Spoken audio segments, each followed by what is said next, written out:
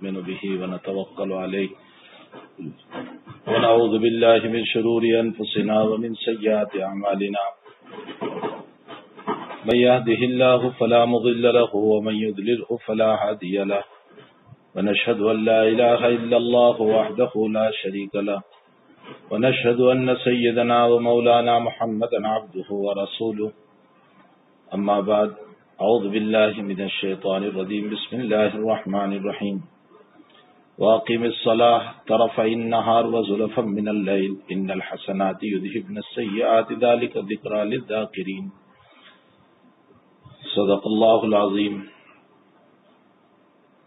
بزرگان محترم، معزز دوستو، بھائیو، عزیزو اور ہماری سننے والی محترمہ مائیں، بہنیں اور بیٹیاں، السلام علیکم ورحمۃ اللہ وبرکاتہ. میں نے کل اخیر میں ایک بات یہ کہی تھی کہ نماز محتم بشان عبادت ہے اور اس کے لیے اللہ تعالیٰ جل شانہ نے اوقات کی تعین فرمائی اور ان وقتوں کے اندر نماز کو رکھا گیا جو قرآن کریم سے بھی ثابت ہیں اور احادیث مبارکہ سے بھی اوقات کا ثبوت ہے. قرآن کریم کی بے شمار آیتوں میں ان وقتوں کی طرف اشارہ کیا گیا، اگرچہ اس میں یہ نہیں کہا گیا کہ یہ فجر، یہ ظہر، یہ عصر، یہ مغرب، یہ عشاء، لیکن قرآن آیات چونکہ قرآن ایک جامع کتاب ہے اور جامع کلام جامعیت کے اعتبار سے ہوا کرتا ہے، اس میں تفصیل جو ہے وہ اس کا پیغمبر کیا کرتا ہے. قرآن کریم کی تفسیر جو ہے وہ پیغمبر صلی اللہ علیہ وسلم فرمایا کرتے ہیں. جیسے سرکار کی طرف سے اور کسی حکومت کی طرف سے جب کوئی قانون نافذ ہوتا ہے تو وہ اجمالی طور پر ہوتا ہے، پھر اس کے بعد قانون داں کے پاس ہم جا کر کے اس کو سمجھنے کی کوشش کرتے ہیں کہ اس قانون میں کیا کہا گیا ہے، تو پھر قانون داں ہم کو اس کی تفصیل بتاتے. ظاہر سی بات ہے کہ اللہ تعالیٰ جل شانہ وراء الورا ذات ہے اور بہت محتم شان اور معظم ترین ذات ہے، تو اس کا کلام بھی انتہائی جامع ہے. وہ جامعیت کے اعتبار سے کلام کرتے ہیں، پھر اس کی تشریح اور اس کی شرح اور اس کی غائد اور اس کی رہنمائی یہ سب کے سب محمد الرسول اللہ صلی اللہ علیہ وسلم نے فرمائی. اور خود صاحب شریعت کو بھی جامع الکلام بنایا گیا، یعنی آپ کا کلام بھی انتہائی جامع ہے. اور جامع الکلام کا مطلب یہ ہوتا ہے کہ مختصر باتوں میں بہت سارے مسائل چھپے ہوئے ہوتے. مثلا نبی اکرم صلی اللہ علیہ وسلم نے ارشاد فرمایا، الخمر ما خامر العقل، خمر اس کو کہتے ہیں جو عقل کو ڈھانپ لے. یہ ایک اصول نبی علیہ السلام نے دے دیا. یہ ایک ایسا اصول، ایک ایسا جامع کلام دیا ہے کہ قیامت تک عقل کو ڈھانپنے والی اور مدہوش کرنے والی تمام چیزیں اس حدیث شریف میں داخل ہیں، چاہے وہ انگلش شرابوں کے نام پر ہو، چاہے وہ غیر انگلش شرابوں کے نام پر ہو. کوئی یہ نہیں کہہ سکتا ہے کہ نبی علیہ الصلوۃ والسلام کے زمانے ہی کی شراب پر اس روایت کا اطلاق ہوگا. آپ نے ایک مطلق کلام فرمایا، الخمر ما خامر العقل، شراب اس کو کہا جاتا ہے جو عقل کو ڈھانپ لے. ظاہر سی بات ہے قیامت تک بننے والی جتنی بھی شرابیں ہوگی وہ اس روایت کے اندر داخل ہے. یہ ہے آپ کا جامع الکلام ہونا کہ ایک روایت کے اندر آپ نے قیامت تک کے مسائل کو ذکر فرما دیا. اس طرح کی بے شمار، اسی لیے جناب رسول اللہ صلی اللہ علیہ وسلم فرماتے ہیں کہ میری خصوصیات میں خصوصیت یہ بھی ہے کہ مجھے جوامع الکلم بنایا گیا. جہاں ایک خصوصیت آپ کی یہ ہے کہ ساری زمین کو آپ کے لیے طہارت اور نماز کا ذریعہ بنا دیا. انسان جہاں بھی نماز پڑھے گا نماز ہو جائے گی، شرط یہ ہے کہ وہ جگہ پاک ہونا چاہیے. بس پاکی کی بنیاد پر وہاں نماز ہو جاتی ہے. اور فقہا نے یہاں تک لکھا ہے کہ اگر ساری زمین ناپاک ہو اور صرف پیشانی اور پاؤں رکھنے کی جگہ اور گھٹنے رکھنے کی جگہ صرف اتنی سی جگہ پاک ہو اور باقی ساری جگہ ناپاک ہو تو اسی پر نماز پڑھ لو. جعلت لی الارض مسجدا وطہورا، نبی علیہ السلام فرماتے ہیں کہ ساری زمین کو میرے لیے طہارت کا بھی ذریعہ بنا دیا، یعنی تیمم کر کے نماز پڑھو. تو جہاں بھی ہاتھ مارو گے، اسی لیے علماء نے لکھا ہے کہ ارض زمین جو ہے، تو زمین سے کیا مراد ہے؟ جو واضح تشریح ہے حضرات اکابر کی اور ائمہ کی اور علماء کی وہ یہ ہے کہ ہر وہ چیز جو زمین کی جنس سے ہو اس کے اوپر تیمم کرنے کی اجازت ہوگی. زمین کی جنس کا مطلب کیا ہے؟ زمین کی جنس کا مطلب یہ ہے کہ زمین کی ایک خصوصیت ہے کہ وہ جلانے سے جلتی نہیں اور پگھلانے سے پگھلتی نہیں. یہ زمین کی خصوصیت ہے. مثلا آپ کسی جگہ سے مٹی کو اٹھا لو اور اس مٹی کو جلاؤ، مٹی نہیں جلتی، اور اس کو کسی جگہ پگھلاؤ، وہ پگھلتی بھی نہیں. تو مٹی کی خصوصیت اور زمین کی خصوصیت یہ ہے کہ وہ جلانے سے جلتی نہیں اور پگھلانے سے پگھلتی نہیں. تو اب ہر وہ چیز جو جلانے سے نہیں جلے گی اور پگھلانے سے نہیں پگھلے گی وہ اس مٹی اور زمین کی تعریف میں داخل ہے، اس پر تیمم جائز ہوگا. مثلا یہ دیوار ہے تو اس دیوار کے اوپر تیمم جائز ہوگا، اس لیے کہ یہ جو ہے جلانے سے جلتی نہیں اور پگھلانے سے پگھلتی نہیں، تو اس کے اوپر تیمم جائز ہوگا. بہرحال یہ ایک لمبی تشریح ہے، میں نے صرف ایک اصول آپ کو دے دیا کہ نبی علیہ الصلوۃ والسلام فرماتے ہیں پوری زمین کو میرے لیے طہارت کا ذریعہ بنا دیا. اور میرے ذہن میں اس وقت میرا ذہن منتقل ہوا اس روایت کی طرف کہ تیمم آیا کب اور اس کا حکم کب ملا ہے. ایک سفر سے واپسی پر فجر سے قبل کا واقعہ تھا اور نبی علیہ الصلوۃ والسلام نے صحابہ کو چلنے کا حکم دیا. سفر سے واپسی کا مسئلہ تھا کہ آگے چل کر کہ جہاں پانی ہوگا ٹھہر کر ہم فجر کی نماز پڑھیں گے، یا یہ ہے کہ یہاں نماز پڑھیں گے لیکن وہاں پانی کا نصب نہیں تھا. جب صحابہ کو چلنے کا حکم دیا تو حضرت عائشہ صدیقہ رضی اللہ تعالی عنہا نبی کریم صلی اللہ علیہ وسلم سے فرما رہی ہے کہ اللہ کے حبیب میرا ہار گم ہو گیا.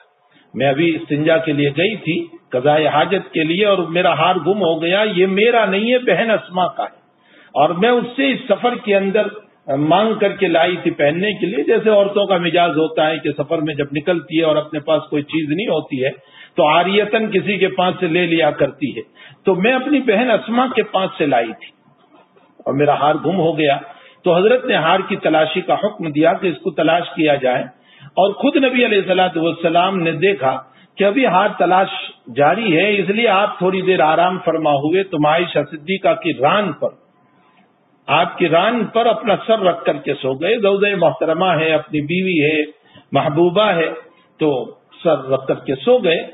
ہار مل نہیں رہا ہے اور نماز فجر کا وقت نکلتا جا رہا ہے اور پانی ہے نہیں کہ وضو کر کے وہاں نماز پڑھے. صحابہ کرام نے صدیق اکبر کو برا بھلا کہنا شروع کیا اور یہ کہا کہ تیری بیٹی کی وجہ سے آج ہماری نماز قضا ہو جائے گی.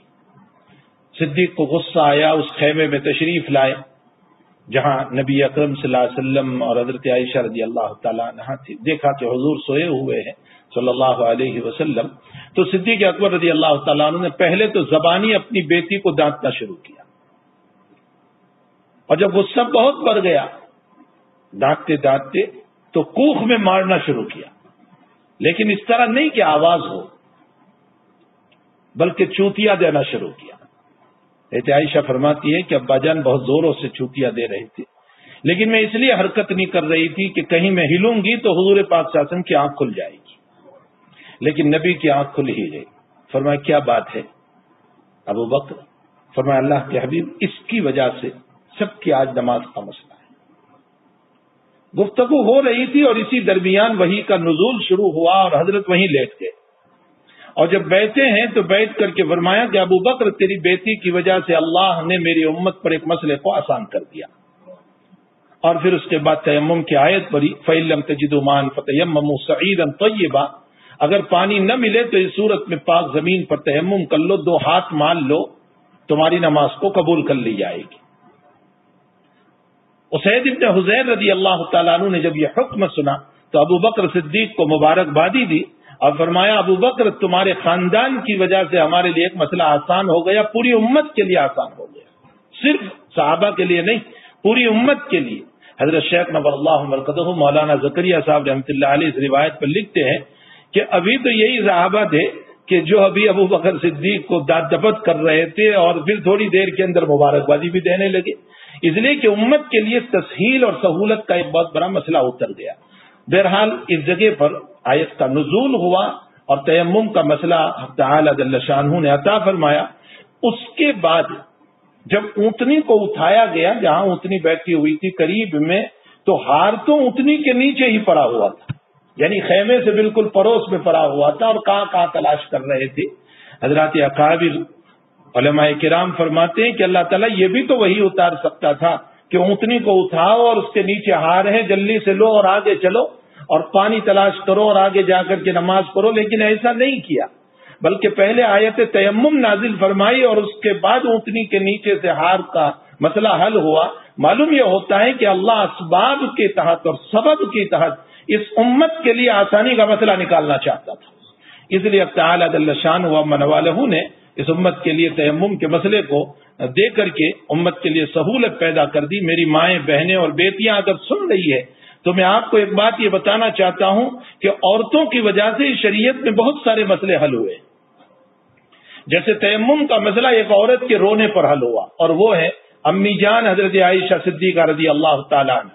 یہاں سے ایک مسئلہ یہ بھی معلوم ہوا جو امام بخاری رضی اللہ تعالیٰ عنہ نے کتاب النکاح میں ثابت فرمایا کہ اگر اپنی بیٹی کا قصور ہو نکاح کے بعد تو اس صورت میں بیٹی کو ڈانٹنا چاہیے، چاہے ہم نے نکاح کرا دیا ہے، لیکن اگر بیٹی کا قصور ہے تو اس صورت میں بیٹی کو سبق دیا جائے، بیٹی کو ڈانٹا جائے، بلکہ ضرورت پڑنے پر تھپڑ بھی مارا جا سکتا ہے، جیسے صدیق اکبر رضی اللہ تعالیٰ عنہ نے کیا۔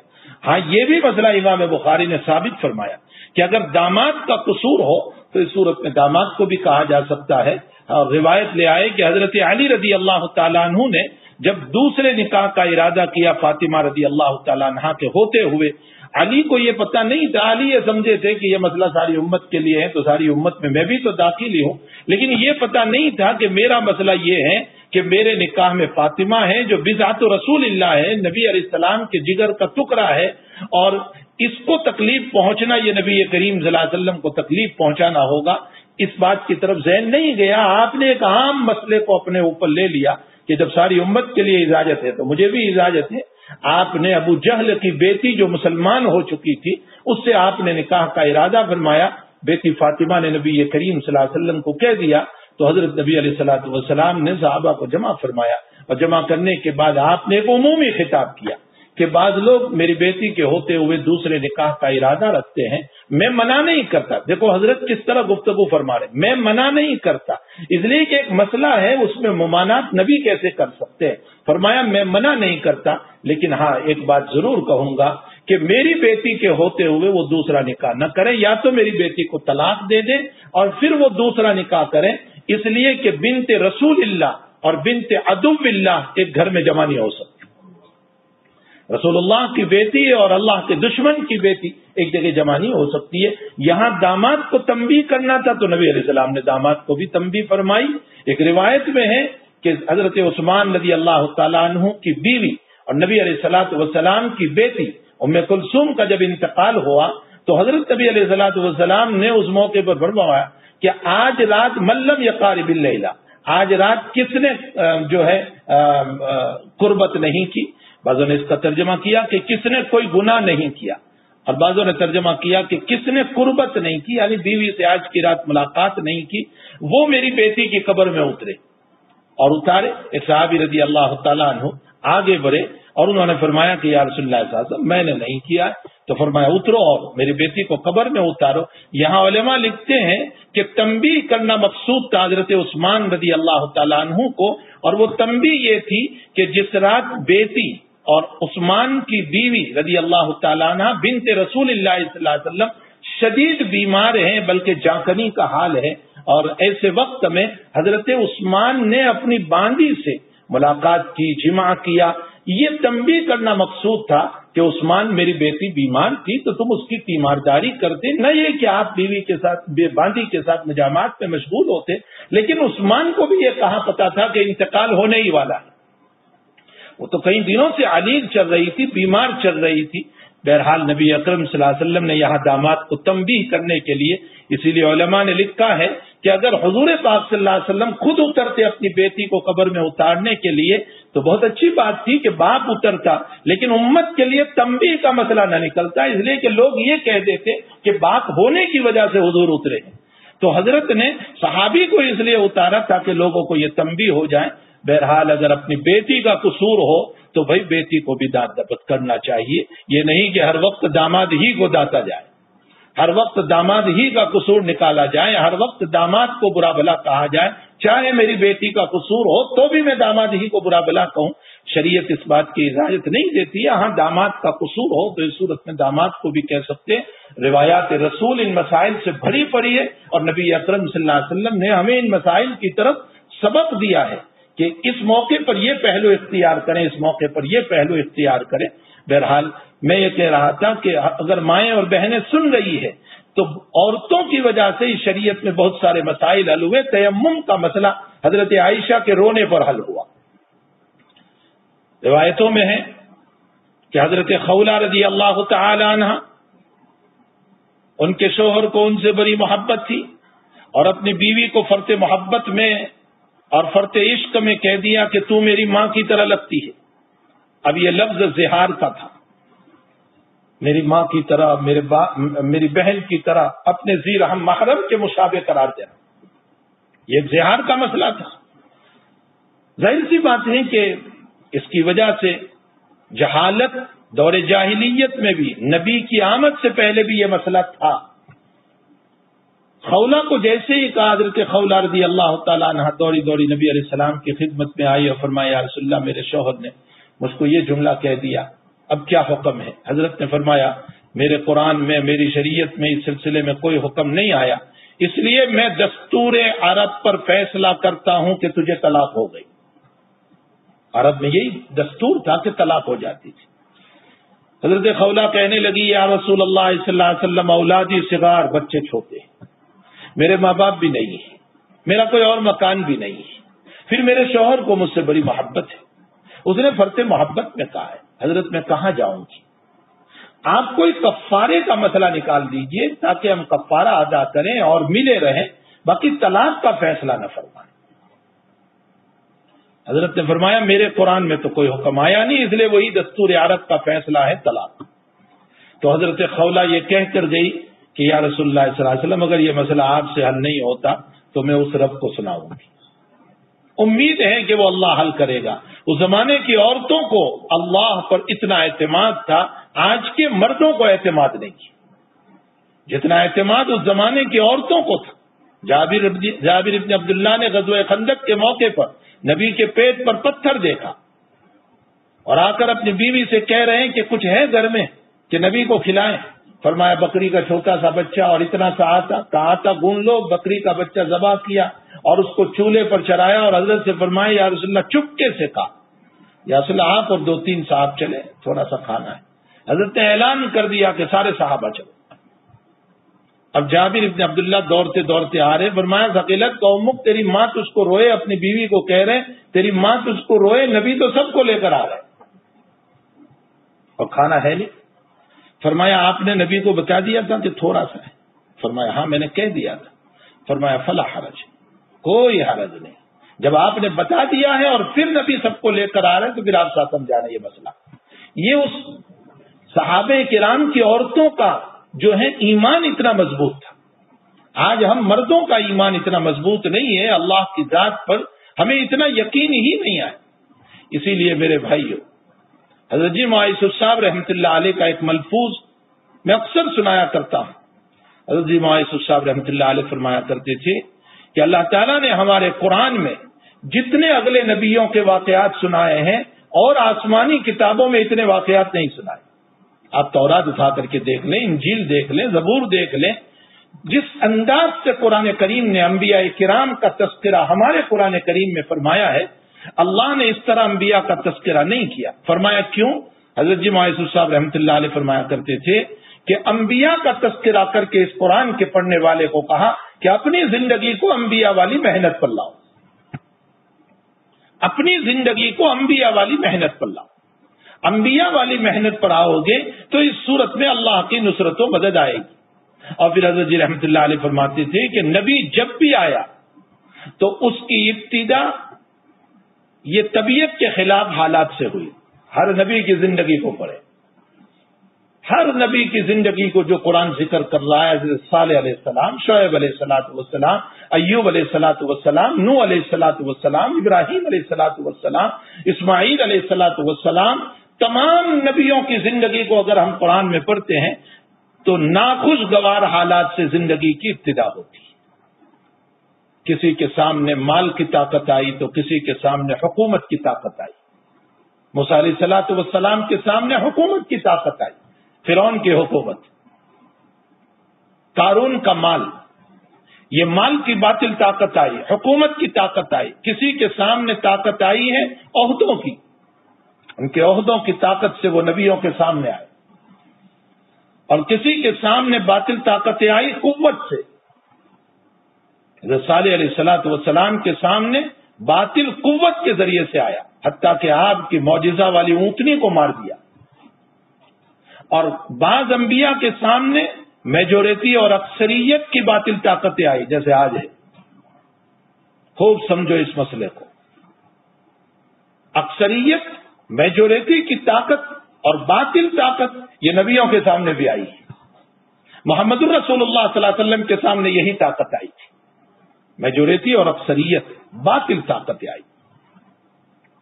ان کے ابتدائی حالات ناخوشگوار، لیکن ان کے انتہائی حالات کامیابی کے ہوئے. ابتدا تو ہوئی ایسے حالات سے جو بالکل خوشگوار نہیں تھے، لیکن انبیاء کرام علیہ السلام اپنے رب سے مایوس نہیں ہوئے. خوب سمجھو میرے بھائیوں، میری بہنوں، میں جو مسئلہ بتانا چاہ رہا ہوں اس وقت کے حالات میں، مایوس نہیں ہوئے، اللہ پر اعتماد کامل رکھا. مجھے ایک روایت یاد آئی، مکی زندگی ہے، اور صحابہ کرام رضوان اللہ تعالی علیہ اجمعین نے نبی اکرم صلی اللہ علیہ وسلم سے فرمایا، یا رسول اللہ صلی اللہ علیہ وسلم، اللہ تدع لنا، اللہ تنصر لنا. اللہ کے حبیب، حالات تو دیکھیے ہمارے، کیسے مارے جا رہے ہیں، پیٹے جا رہے ہیں، ہم بھوکے مر رہے ہیں، ہمارے پاس کھانا نہیں ہے، کن حالات سے ہم گزر رہے ہیں. آپ ہمارے لیے دعا کیوں نہیں کرتے؟ آپ ہمارے لیے مدد کیوں طلب نہیں کرتے اللہ تعالیٰ سے؟ یہاں سے ایک مسئلہ یہ معلوم ہوا کہ چھوٹوں کو اپنے بڑوں کے سامنے شکایت کرنی چاہیے، تاکہ بڑوں کے کلمات سے ہمیں اطمینان نصیب ہو جائے. چھوٹوں کو چاہیے کہ اپنے بڑوں کے پاس اپنی شکایت لے جائے، اس لیے کہ بڑوں کی زبان سے نکلنے والے کلمات سے اطمینان ہو جاتا ہے. کچھ نہیں ہوگا تو کم سے کم اتنا تو ضرور ہوگا کہ چلو ان کو کہا ہے وہ دعا کریں گے ہمارے، اتنا تو ضرور ہو جائے گا.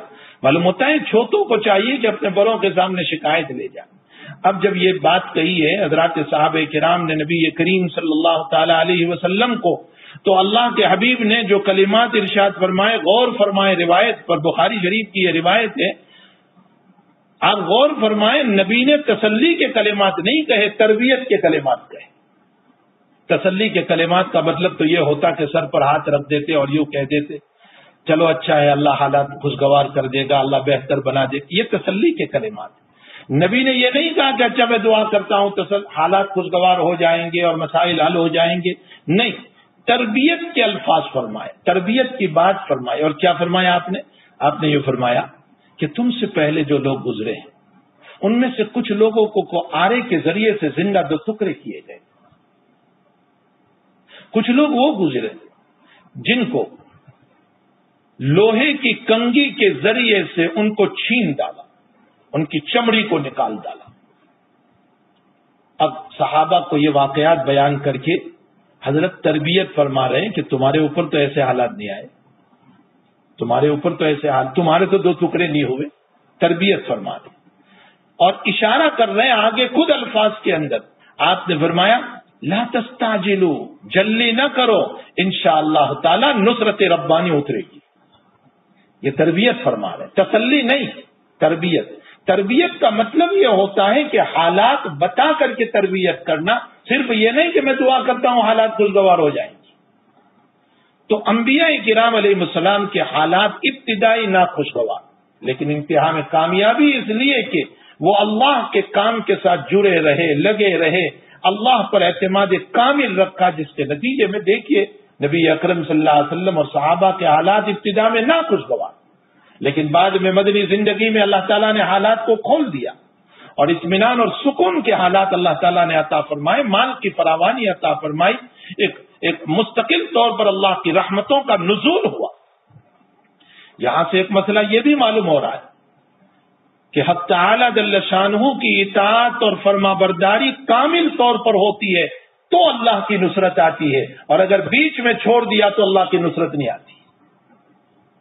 اگر مجھے اور آپ کو کنویں سے پانی لینا ہے تو ہمیں اتنی لمبی رسی لانی پڑے گی کہ پانی تک رسی پہنچ جائے، یا اتنا لمبا پائپ لانا پڑے گا کہ جو نیچے تک پانی تک پائپ پہنچ جائے۔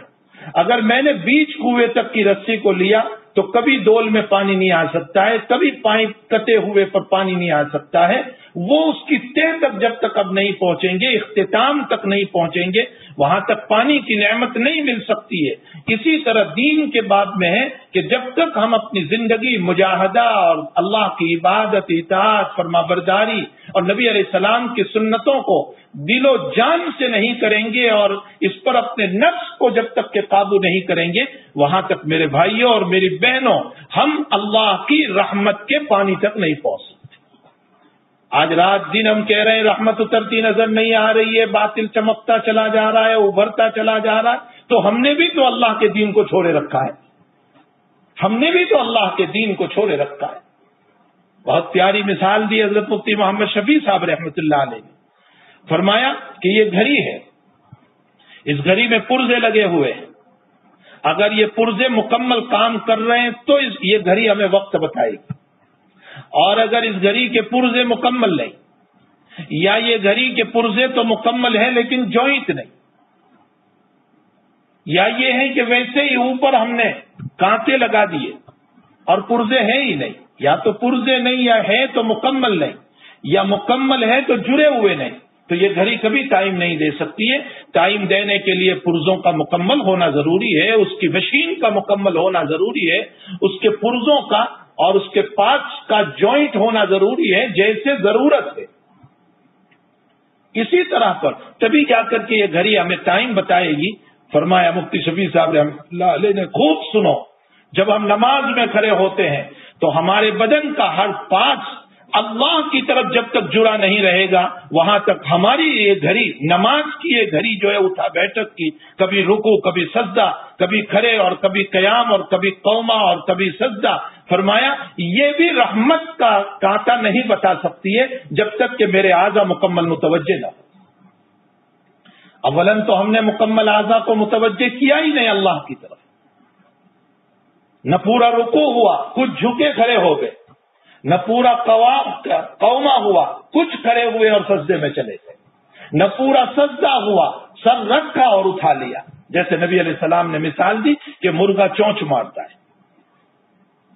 تو اولاً تو پرزے ہی مکمل نہیں، مشین کے پارٹس ہی ہمارے مکمل نہیں، اور اگر پارٹس مکمل ہے بھی تو ہم نے صحیح رکھے نہیں، اس میں نہ سنتیں ہیں نہ مستحبات ہے، کچھ بھی نہیں ہے۔ اور دوسری بات یہ ہے کہ پارٹس ہے، مکمل ہے، سب کچھ ہے، لیکن پارٹس کی توجہ نہیں ہے، تو اس صورت پہ اللہ کی رحمت کہاں متوجہ ہو سکتی ہے؟ میں کھڑا تو ہوا ہوں لیکن میرا دل گردش کر رہا ہے، میرا دل جو ہے وہ کبھی کھیت میں جا رہا ہے، کبھی دکان میں جا رہا ہے، کبھی بیوی میں جا رہا ہے، کبھی بچے میں جا رہا ہے، کبھی بچی میں جا رہی ہے، کبھی کاروبار میں جا رہا ہے۔ بھلا جب میرا دل متوجہ ہی نہیں اللہ کی طرف تو قلب غافل کی نمازیں کہاں قبول؟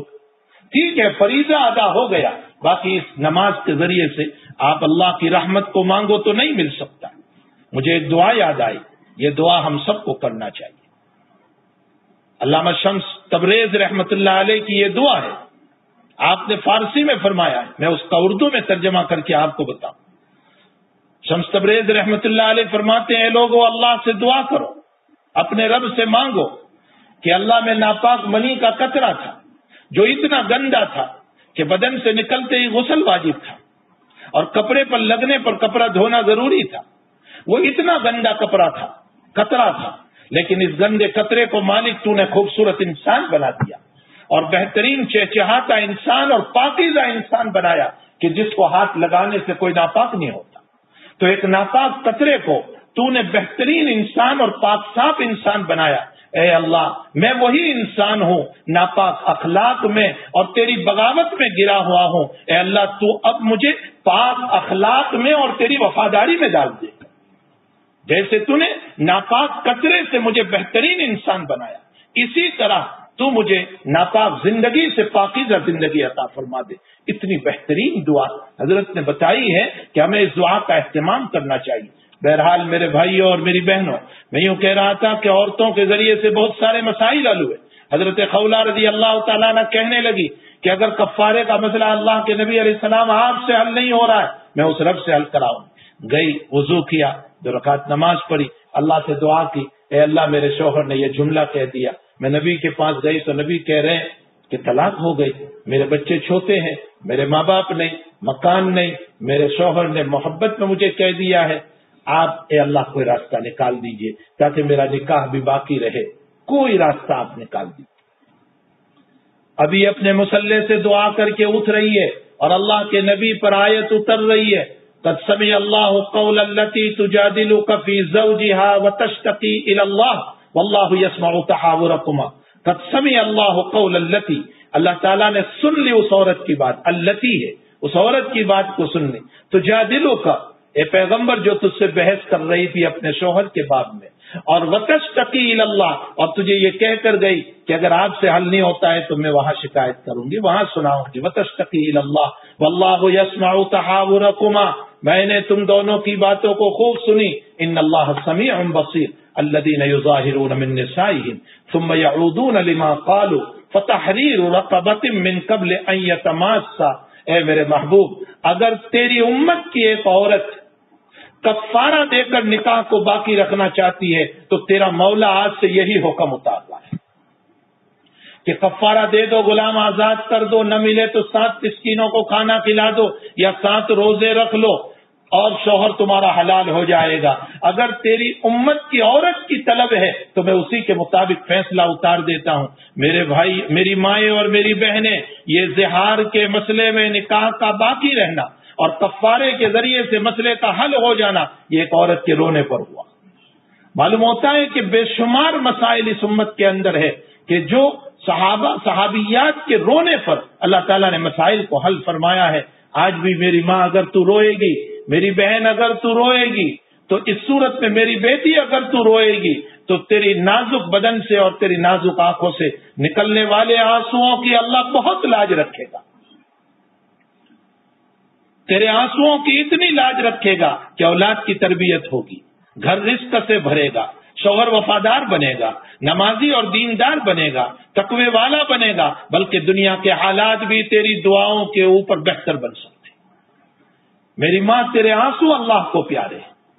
میری بیٹی اور میری بہن، تیرے آنسو اللہ کو پیارے ہیں. تو اللہ کے سامنے رونے والی بن جا. خدا پاک کی قسم، اللہ تیری آنسوؤں کی لاج رکھ لے گا. امت میں بے شمار عورتیں وہ گزری، صرف رابعہ بصریہ نہیں ہے بلکہ ان کے علاوہ بھی بے شمار عورتیں ہیں جو اس امت میں رونے والی گزری ہے، اور ان کے رونے کے اوپر اللہ تعالیٰ نے اس وقت کے حالات کو خوشگوار کر دیا، اس وقت کے حالات کو بہترین بنا دیا.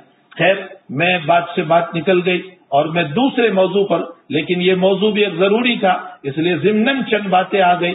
اصلاً بات تو میں یہ کہہ رہا تھا کہ نبی اکرم صلی اللہ تعالی علیہ وسلم فرماتے جعلت لی الارض مسجدا وطہورا، اللہ تعالیٰ نے پوری زمین کو میرے لیے طہارت کی چیز بنا دی، یعنی تیمم، اور مسجدہ، میرے لیے مسجد بنا دی. میں جہاں نماز پڑھوں میری نماز ہو جاتی ہے. یقیناً نماز جہاں بھی پڑھو گے ہو جائے گی، لیکن اب تعالیٰ نے مسجد کو بھی ایک فضیلت عطا فرمائی. نبی علیہ الصلوۃ والسلام نے مسجد کو بھی ایک فضیلت عطا فرمائی. اپنی روایتوں میں مسجد کے فضائل بیان فرمائے، قرآن کریم میں مسجد کے فضائل بیان فرمائے، بلکہ کعبۃ اللہ کی طہارت للطائفین والعاکفین والرکع السجود بیان کی گئی. ابراہیم کو فرمایا علیہ الصلوۃ والسلام کو کہ کعبۃ اللہ کو پاک کرو، اس لیے کہ مسجد حرام جب بھی بولا جاتا ہے تو یہ مسجد جو چاروں طرف ہے وہ نہیں، مسجد حرام سے مطلب کعبۃ اللہ ہے. اس کی وجہ یہ ہے کہ سبحان الذی اسری بعبدہ لیلا من المسجد الحرام الی المسجد الاقصی، تو نبی جب معراج فرما رہے تھے تو یہ چاروں طرف کی مسجد نہیں تھی، کعبۃ اللہ ہی تھا. مسجد حرام سے یہ مراد ہے. ابراہیم کو اس کعبۃ اللہ کو پاک کرنے کو کہا تھا، اور یہ کہا تھا کہ اس کعبۃ اللہ کو بنانے کے بعد پاک صاف ستھرا کرو تاکہ اس میں طواف کرنے والے طواف کریں گے، رکوع کرنے والے رکوع کریں گے، سجدہ کرنے والے سجدہ کریں گے. رکوع اور سجدے سے مطلب نماز ہے، یعنی نماز پڑھنے والوں کے لیے، والعاکفین اعتکاف کرنے والوں کے لیے، یعنی اس میں اعتکاف بھی ہوگا تو اعتکاف کرنے والوں کے لیے. یہ ساری باتیں مسجد سے تعلق رکھتی ہے. اس کی وجہ یہ ہے کہ اعتکاف مردوں کا گھر میں نہیں ہوتا، وہ عورتوں کا مسئلہ ہے کہ گھر میں ہوتا ہے، مردوں کا اعتکاف مسجد ہی میں ہوگا، بلکہ فقہا نے تو اس میں یہاں تک لکھا ہے کہ 5 وقت کی نماز بھی ہونی چاہیے، تو 5 وقت کی نماز جماعت کے ساتھ جہاں ہوگی وہ مسجد ہی کا حکم رکھتی ہے، گھر کے اندر مرد اعتکاف نہیں کر سکتا ہے۔ تو مسجد کے فضائل اپنی جگہ ہے، کوئی اس روایت سے یہ نہ کہیں کہ مسجد کے فضائل ہی نہ رہے، جیسے آج کل بعض لوگوں نے جو کہنا شروع کر دیا اس بات کے اندر کہ مسجد کی کوئی حقیقت نہیں ہے، آپ جہاں چاہے نماز پڑھے، اس کا انکار نہیں ہے، لیکن ساتھ میں ہمیں مسجد کے آداب کو بیان کرنا ہوگا، مسجد کی عظمت کو بیان کرنا ہوگا، مسجد کی فضیلت کو بیان کرنا ہوگا، ورنہ کہیں ایسا نہ ہو کہ ان بیماری کی وجہ سے اپنے مکانوں میں ضرور تدبیر اختیار کر رہے ہیں، نمازیں پڑھ رہے ہیں، اور کرنا چاہیے اس وقت کے حالات کے اعتبار سے۔ حکومت بھی ہمیں یہی کہہ رہی ہے اور ہمیں یہ مسائل بتائے جا رہے ہیں، ہدایت دی جا رہی ہے کہ ابھی چونکہ یہ بیماری اس طرح کی ہے کہ آپس میں زیادہ ملنے سے اس طرح پھیلتا ہے، ٹھیک ہے اس تدبیر کی وجہ سے ہم اپنے مکانوں میں نماز پڑھیں، لیکن کہیں ایسا نہ ہو کہ یہ نماز پڑھتے پڑھتے عظمت مسجد ختم نہ ہو جائے۔ اس لیے مسجد کی عظمت اپنی جگہ رہے گی، جیسے جمعہ کے مسائل میں اپنی جگہ مسائل ہے کہ بعض اکابر نے مکان کے اندر ظہر پڑھنے کو کہا جمعہ کے بجائے، لیکن ہمارے بہت سارے اکابر نے جمعہ پڑھنے کو بھی کہا۔ اس صورت میں حقیقت حال یہ ہے کہ کب تک ہم ترک جمعہ کرتے رہیں گے، یہ بھی تو مسائل ہے کہ کب تک ہم ترک جمعہ کرتے رہیں گے۔ اگر 4 مہینہ 5 مہینے کی ایک لمبی مدت ہو گئی تو ظاہر سی بات ہے کہ اتنی لمبی مدت کے اندر ایک جمعہ کی عظمت دلوں سے ختم ہو جائے۔ اس لیے شرائط جمعہ اگر پائے جا رہے ہیں، شرائط جمعہ جو فقہا نے لکھے ہیں، تو اس شرائط جمعہ کی بنیاد پر جو ہے اگر مکان میں اس جگہ پر بھی اگر جمعہ کی نماز پڑھ لی جائے تو بہرحال ہمارے بہت سارے فقہا نے اس کی طرف بھی اشارہ فرمایا ہے کہ پڑھ سکتے ہیں، کوئی عرض نہیں ہے۔ یہ مجتہد فی مسئلہ ہے، یہ دونوں طرف کے دلائل اپنی جگہ ہیں، جن بعضوں نے ظہر کہا، بعضوں نے جو ہے جمعہ کہا۔ بہرحال مسلسل ترک جمعہ بھی دل کے اندر ایک عظمت کو ختم کرنے کا ذریعہ کہیں نہ ہو جائے، اس لیے ذہن میں ابھی یہ بات آئی کہ میں 1-2 بات یہ بھی عرض کر دوں کہ مسجد کی عظمت اپنی جگہ ہے، مسجد کی شان و شوکت اپنی جگہ ہے۔ انما یأمر مساجد اللہ من آمن باللہ والیوم الآخر، جو مومن ہے وہی مسجد کو آباد کرنے کا حکم دیتے ہیں، اس لیے مساجد کی عظمت کو اپنی جگہ مد نظر رکھنا چاہیے اور اللہ سے دعا کرنا چاہیے کہ اللہ جلد از جلد ان وباؤں کو، بلاؤں کو دور کر دے تاکہ ہم دوبارہ مساجد کو آباد کرنے والے بن جائیں، اور یہ اللہ تو ہمارے لیے مسجدوں کو کھول دے۔ باقی اس وقت تدبیر کی جو شکلیں ہیں وہی اختیار کرنی ہے کہ اپنے مکان میں نماز پڑھے، اور 4 سے زیادہ اگر حکومت منع کر رہی ہے تو پھر 4 سے زیادہ نہ جمع ہو اور حکومت کا، پولیسوں کا تعاون کرے۔ خیر بات لمبی ہو گئی، میں یہ کہہ رہا تھا کہ اب تعالیٰ جل شانہ نے نماز جیسے عظیم المرتبت عبادت ہم کو دی، اور اس عظیم المرتبت عبادت کے لیے ہمیں اوقات دیے، وقت دیا، اور قرآن کریم میں اشارات فرمائے۔ میں نے جو آیت سب سے پہلے پڑھی، واقم الصلاۃ طرفی النہار وزلفا من اللیل، یہ طرفی النہار میں فجر، ظہر اور عصر مراد ہے، اس لیے کہ دن کا ایک حصہ آ گیا۔ وزلفا من اللیل، غروب آفتاب کے بعد مغرب اور عشاء آ گئی۔ ان الحسنات یذہبن السیئات، نماز ایک ایسی عبادت ہے جو چھوٹے گناہوں کو معاف کر دیتی ہے، بلکہ تمام نیکیاں، چھوٹے حسنات سیئات کو معاف کر دیتی، یا سیئات سے مطلب چھوٹے گناہ ہیں، بڑے گناہ نہیں، بڑے گناہ کے لیے تو توبہ ضروری ہے، چھوٹے گناہ معاف ہو جاتے۔ ایک صحابی رضی اللہ تعالیٰ عنہ آئے، مدینہ شریف کا واقعہ ہے بخاری شریف میں، یا رسول اللہ صلی اللہ علیہ وسلم، وہ تمار تھے، کھجور کے بیپاری تھے، یا رسول اللہ صلی اللہ علیہ وسلم مجھ سے غلطی ہو گئی، اور وہ یہ کہ ایک عورت کھجور خریدنے آئی تھی، میرا جذبہ نفس جوش میں آ گیا اور میں نے اس کو تقبیل کر لی، کس کر لی، بوسہ دے دیا۔ عصر کا غالباً وقت تھا، عصر ہی کی نماز کا غالباً وقت تھا۔ حضرت نے فرمایا نماز پڑھ لو ابھی۔ انہوں نے حضرت کے پیچھے نماز پڑھی۔ حضرت نے نماز کے بعد فرمایا وہ صاحب کہاں ہیں جنہوں نے مجھے سوال کیا تھا؟ وہ کھڑے ہوئے کہ یا رسول اللہ مجھ سے یہ قصور ہو گیا۔ اس واقعے کو بیان کرنے کے موقع پر اس مسئلے کا استحضار رکھا جائے کہ وہ صحابی کیسے تھے جنہوں نے اپنی عزت کے فضیلے کو مد نظر نہیں رکھا، اپنی طہارت کو مد نظر رکھا، اپنی پاکیزگی کو مد نظر رکھا کہ بس میں پاک ہو جاؤں چاہے میری عزت کا مسئلہ نہ۔ تو حضرت نے اس موقع پر فرمایا تم نے نماز پڑھ لی میرے ساتھ؟ فرمایا جی۔ فرمایا ان الحسنات یذہبن السیئات، جاؤ تمہارا یہ گناہ اس نماز سے معاف ہو گیا۔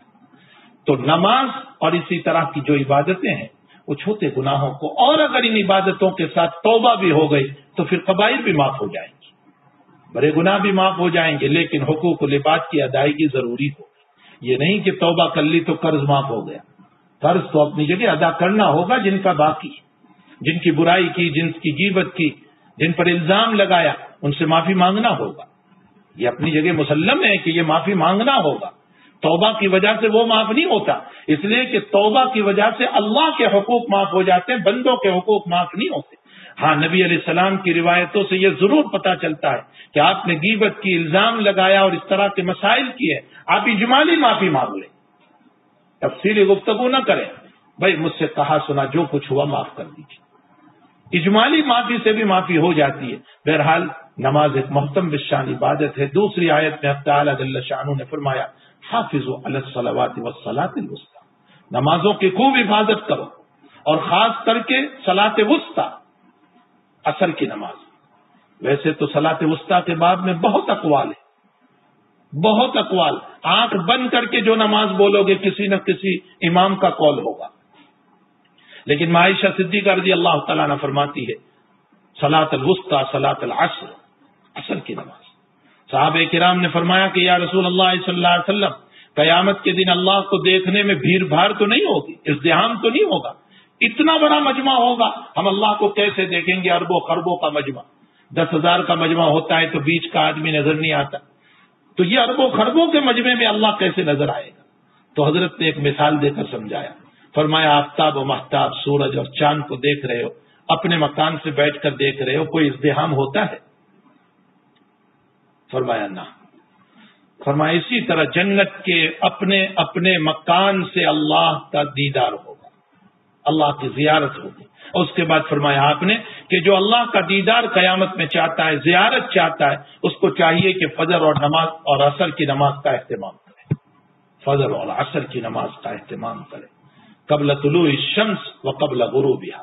فجر کی نماز سورج کے طلوع ہونے سے پہلے اور غروب ہونے سے پہلے یعنی عصر کی نماز، ان دونوں نمازوں کا اہتمام کریں. تو حافظوا علی الصلوات والصلاۃ الوسطی وقوموا للہ قانتین. اور اس کے علاوہ بہت ساری روایات کے اندر اور بہت ساری آیات کے اندر ان اوقات کو بتایا گیا. ان اوقات کی خصوصیت کیا ہے، انہی وقتوں میں کیوں نماز کو رکھا گیا؟ حضرات اکابر نے اس پر بہت کچھ لکھا ہے. یہ مختصر وقت میں 2-5 منٹ میں اس کی وضاحت کروں. بعض اکابر یہ فرماتے ہیں کہ فجر کی نماز جو رکھی گئی وہ یاد دہانی کرا رہی ہے اس بات کی کہ تو مرنے کے بعد دوبارہ زندہ ہوا تو اللہ کا شکر ادا کر. اس لیے کہ نیند اخت الموت، موت کی بہن ہے. بہت سی مرتبہ انسان رات میں سوتا ہے، صبح نہیں اٹھ پاتا، اللہ کا پیارا ہو گیا تو صبح اٹھنا اللہ کی نعمت ملی، شکرانے میں فجر کی نماز ادا کر.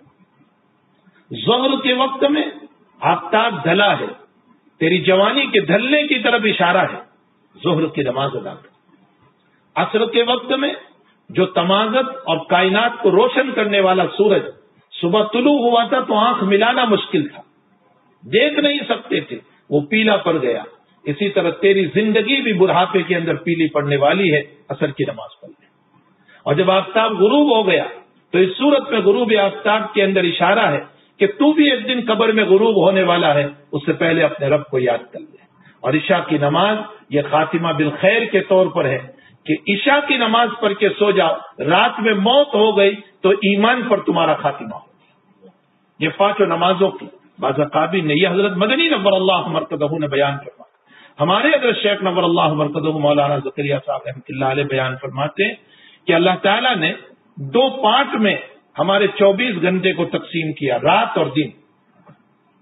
اور رات کے بعد میں فرمایا وجعلنا اللیل لباسا، رات کو لباس بنایا اندھیرے میں، اور رات کو آرام کا ذریعہ بنایا، سونے کا ذریعہ بنایا. تو رات آرام کا ذریعہ ہے، انسان سوتا ہے، آرام کرتا ہے. ایسے وقت میں عبادتیں نہیں دی جاتی، اس لیے کہ اپنے بندے کو اس وقت میں عبادت دینا اللہ کی رحمت کے خلاف تھا کہ اس کو تکلیف پہنچائی جائے. ورنہ اللہ قادر تھا کہ رات 2 بجے بھی ایک نماز فرض کر دیتا، لیکن اس نے ایسا نہیں کیا. بدایت لیل میں، شروع رات میں عشاء کی نماز رکھ دی، اور اس میں بھی نبی علیہ السلام نے ایک مرتبہ رات کا ایک ترتیاؤں، ایک ثلث، ایک تہائی رات گزرنے پر ایک دن نماز پڑھی، اور اس کے بعد فرمایا میرا جی چاہتا ہے کہ اتنی تاخیر سے عشاء پڑھی جائے لیکن میری امت پر گرانی ہوگی، اس لیے آپ نے جلدی سے پڑھی۔ تو شروع رات میں عشاء کی نماز دی گئی، پھر صبح صادق کے بعد فجر دی گئی، اور پوری رات بندے کے حوالے کر دی کہ بس تو آرام کرتا رہے۔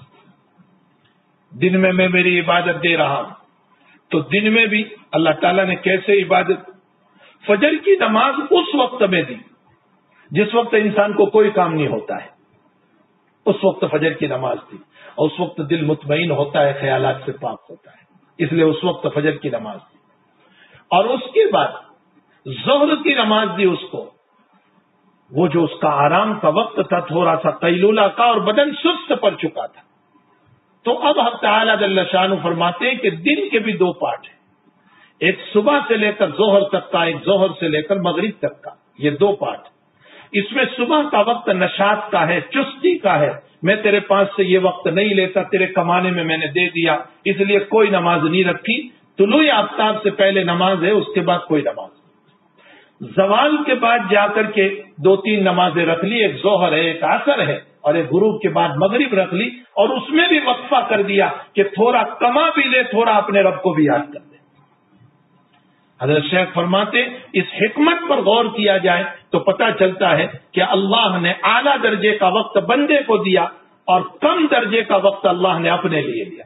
حالانکہ ہونا تو یہ چاہیے تھا کہ ان الذین یشترون، تعالیٰ جل شانہ نے ان اللہ اشتری من المؤمنین انفسهم واموالهم بان لهم الجنہ، اللہ تعالیٰ نے انسان کی جان اور مال کو خرید لیا، تو جب جان اللہ کی ہے تو پھر اس کے اندر اللہ کو پورے 24 گھنٹے عبادت میں لینا چاہیے تھا کہ تو میرا غلام ہے، میں نے تجھے خریدا ہے، میں تجھے جنت دینے والا ہوں، اس لیے تجھے چاہیے کہ تو 24 گھنٹے عبادت کر۔ لیکن اللہ نے ایسا نہیں کیا، بندے کی رعایت کی، اور رعایت رات اور دن میں، رات بندے کو دی، دن اپنے لیے لیا، دن میں بھی صبح کا وقت بندے کو دیا، اور شام کا جو کاہلی کا، سستی کا وقت تھا، اس میں وقفے وقفے سے عبادت دی۔ پھر حضرت شیخ رحمۃ اللہ علیہ فرماتے ہیں کہ مغرب کی نماز کے بعد عشاء کی نماز رکھی، اور اس میں حکمت یہ ہے کہ مغرب کے بعد تھوڑی دیر کے لیے دن بھر کے کاموں کا تذکرہ ہوتا ہے۔ جب اندھیرا چھا گیا تو اب اندھیرا چھانے کے بعد لوگ دن کے کاموں کو بھول کر رات کی تیاری میں لگتے ہیں، سونے کی تیاری میں لگتے ہیں۔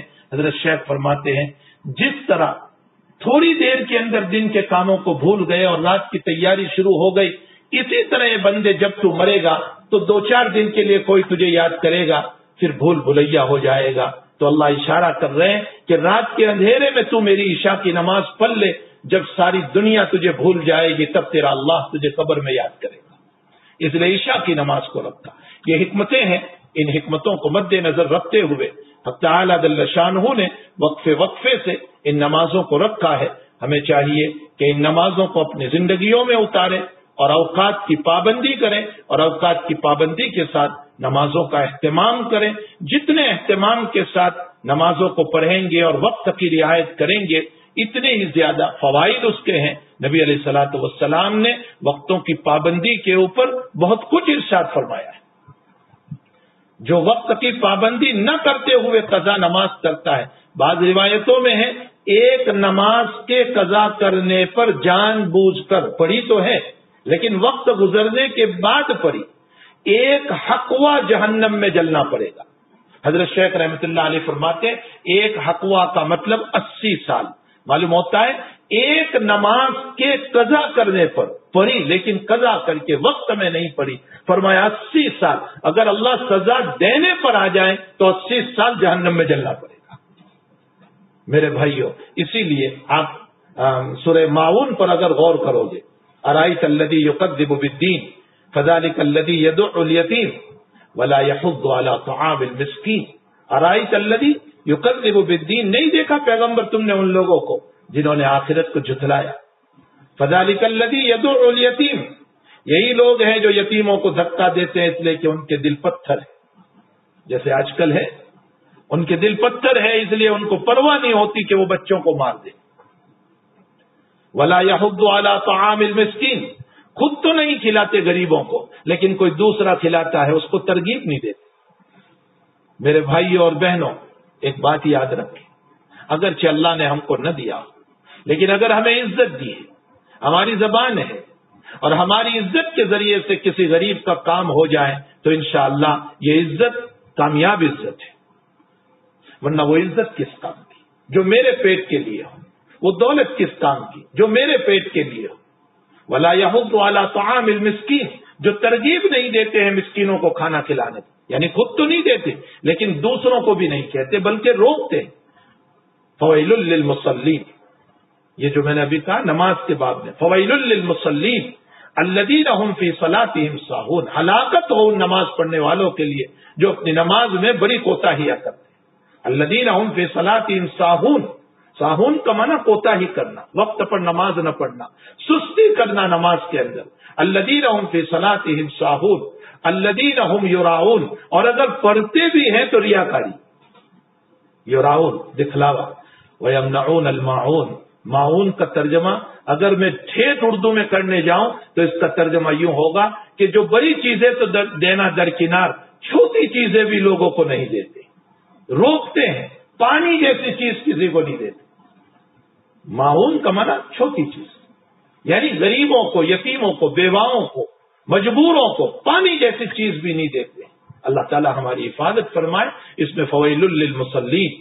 اسی طرح اور صورتوں میں چلے جائیں، والعصر ان الانسان لفی خسر، تمام انسان ہلاکت میں، الا الذین آمنوا وعملوا الصالحات، ایمان، وعملوا الصالحات، اعمال صالحہ، اس میں یہ عبادات آ گئی، نماز ہے، روزہ ہے، وتواصوا بالحق، اور اس کے بعد دوسروں کو بھی بتانا، اور پھر لوگوں کی تکلیفوں پر صبر کرنا، وتواصوا بالصبر۔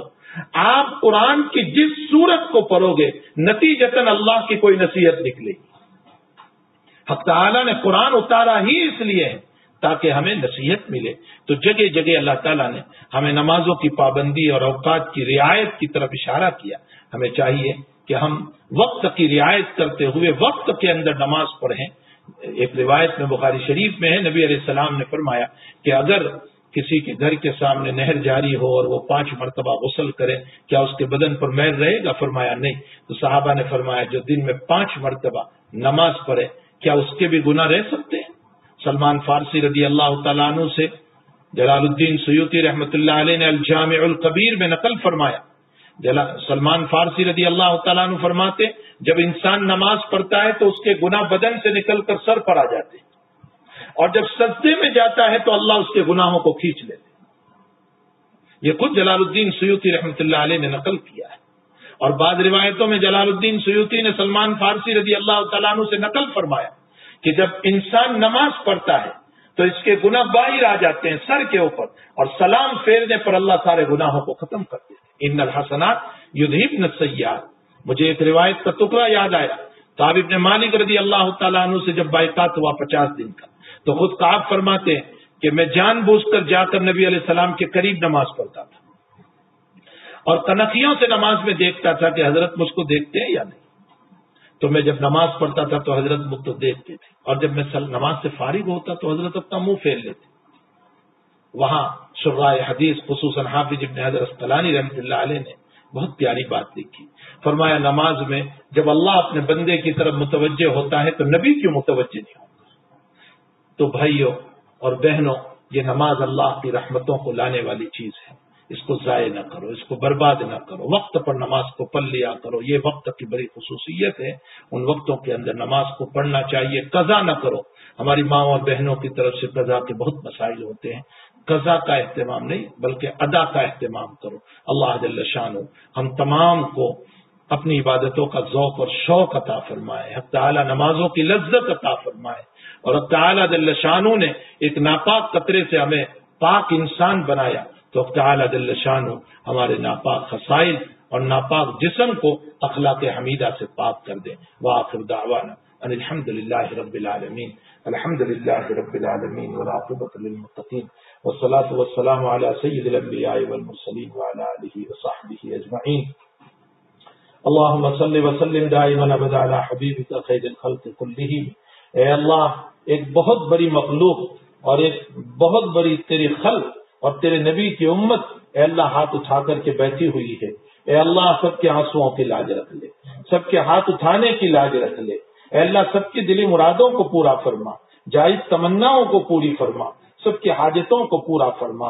اے الہ العالمین، حالات دیکھ کر یہ پتا چلتا ہے کہ آپ ہم سے ناراض ہو چکے ہیں، مولا آپ راضی ہو جائیے، اللہ آپ راضی ہو جائیے، اللہ آپ راضی ہو جائیے۔ آپ راضی ہو گئے، ہمیں دنیا کی کوئی پڑی نہیں ہے کہ کوئی ہماری مخالفت کرے، لیکن ہم آپ کی رضامندی کی بھیک مانگ رہے ہیں، اللہ آپ ہم سے راضی ہو جائیے، ہمارے گناہوں کو معاف کر دیجئے، ہمارے گناہوں کو معاف کر دیجئے۔ اے اللہ آپ کے حلم و کرم اور آپ کے رحم و غفاریت کے پہاڑ کے سامنے ہمارے گناہوں کے تنکے کی کوئی حیثیت نہیں ہے۔ آپ اپنے رحم و کرم کے پہاڑ کے نیچے ہمارے گناہوں کے تنکوں کو دبا دیجئے، ختم کر دیجئے، مٹا دیجئے، ہمیں پاک کر دیجئے، اللہ ہمیں پاک کر دیجئے، اللہ ہمیں پاک کر دیجئے۔ اللہ ہماری روح عالم ارواح میں بہت صاف ستھری تھی، تو نے اس کو صاف ستھری بنایا تھا، لیکن دنیا کے اس آب و گل کے بدن میں آ کر نفس کی شرارتوں نے ہمارے روح کو پامال اور برباد کر دیا۔ اب یہ روح تجھے دکھانے کے لائق نہیں رہی ہے، ہماری روح کو پاک کر دیجئے، ہماری روح کو پاک کر دیجئے، ہماری روح کو پاک کر دیجئے۔ اے اللہ ہمارے حبیب کو ہم سے راضی کر دیجئے، ہمارے حبیب کو ہم سے راضی کر دیجئے۔ اے اللہ تیرے کسی بندے نے خواب دیکھا، ہمیں نہیں معلوم کہ کس نے دیکھا ہے، لیکن بیان کرنے والے نے بیان کیا کہ تیرے نبی نے 2 مرتبہ خواب میں آ کر یوں کہا کہ میری شریعت کو میری امت نے دھا دیا، اور پھر آ کر یوں کہا کہ میرے اپنوں ہی نے مجھے چھوڑ دیا۔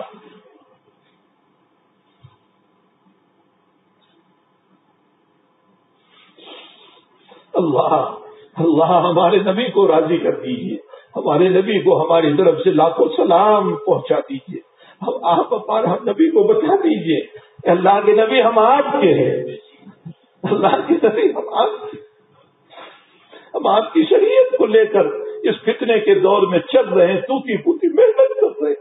اے اللہ کے نبی آپ بھی ہم سے راضی ہو جائیے، اللہ تو آپ ہمارے نبی کو ہم سے خوش کر دے، ہم سے راضی کر دے۔ اے الہ العالمین اپنی رحمتوں کا فیضان فرما دے، اللہ رحمتوں کا فیضان فرما دے۔ الہ العالمین مبارک مہینے میں یہ رحمتوں کا عشرہ بھی ختم ہونے جا رہا ہے، اپنی رحمتوں سے مالا مال فرما، برکتوں سے عنایتوں سے مالا مال فرما، مغفرت سے مالا مال فرما، جنت الفردوس میں سب کو جگہ عطا فرما۔ اے اللہ جہنم سے ہم سب کی حفاظت فرما، بیماروں کو شفا عطا فرما، بہت سارے لوگوں کے فون آتے ہیں، اے اللہ سب کو شفا دائمہ مستمرہ عطا فرما، عافیت عطا فرما، صحت عطا فرما، بے روزی روزگار کو حلال روزی عطا فرما، پریشان حالات والوں کی پریشانیوں کو دور فرما، بے اولادوں کو اولاد عطا فرما، بے نکاح والی بچیوں اور بچوں کے نکاح کا انتظام فرما۔ اے اللہ جن کے گھروں میں جھگڑے ہیں میاں بیوی میں، ان جھگڑوں کو ختم فرما، آپس میں پیار اور محبت عطا فرما۔ اے اللہ اولادوں کو اپنے ماں باپ کی اتباع کی فرما برداری کی توفیق عطا فرما، ہمارے اہل و عیال اور ہماری نسلوں کو دین کے داعی بنا۔ اے اللہ حافظ قرآن اور عالم بعمل بنا۔ الہ العالمین سب کی مغفرت فرما، ہمارے والدین کی مغفرت فرما، ہمارے رشتہ داروں کی اقارب کی مغفرت فرما۔ اے اللہ پوری امت مسلمہ کی مغفرت فرما، ہمارے مشائخ کی مغفرت فرما، ہمارے اساتذہ کی مغفرت فرما، ساری کائنات کے مسلمانوں کی مغفرت فرما۔ اے اللہ اس بلا اور وباؤں کو دور فرما۔ اے اللہ اس امت محمدیہ پر رحم و کرم کا معاملہ فرما، امت محمدیہ کو معاف فرما اور اپنی رحمتوں سے مالا مال فرما۔ اے الہ العالمین جو مانگا اپنے فضل سے عطا فرما، نہیں مانگا اپنے فضل سے نصیب فرما۔ وصلی اللہ علی نبینا محمد وآلہ وصحبہ اجمعین برحمتک یا ارحم